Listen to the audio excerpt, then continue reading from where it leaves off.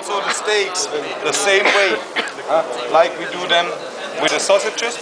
We use a little pepper, we use a little salt, because the inner bowl is dishwasher safe. It's no problem if there goes food inside.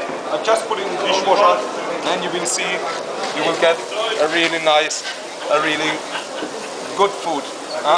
Bigger beef, you see, this is a really short time, and we have a nice brown color. And I think this is the thing that grill should work. It works really, really very well.